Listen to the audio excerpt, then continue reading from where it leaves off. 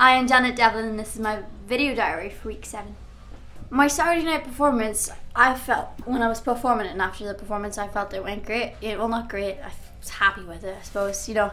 That was until I went back to my hotel and watched it back, and that was a cringe-worthy moment, but oh well. My X Factor journey's been really strange if we look at all the judges' comments. It's been, you know, great, then I really enjoyed that. That's week 1, week 2. Then week 3, it was too boring. Week 4, too boring, do upbeat. And then the next week was too upbeat, do slow. And then it was too slow, do upbeat. So it's been really hard to keep up with the judges.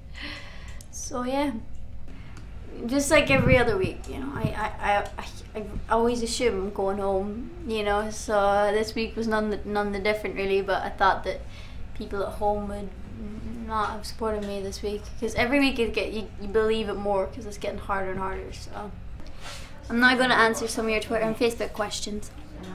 Cassie asked me would I ever play the guitar on the live show and what would I play.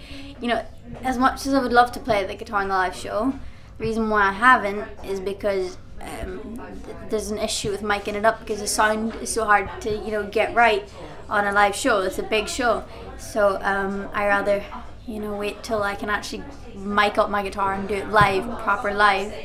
But the song I would play would be "Sleeping Sickness" by City and Colour. Jenna asks if I could work on any other role on the X Factor, what would I choose? I would choose Dermot's job. Of course, Dermot's job, because you get to meet a lot of cool people. You know, you get, I don't know, lots of people love you, because everybody loves Dermot. I have never heard anyone complain about him. So that's the kind of job I'd like. I doubt everyone would love him, but anyway.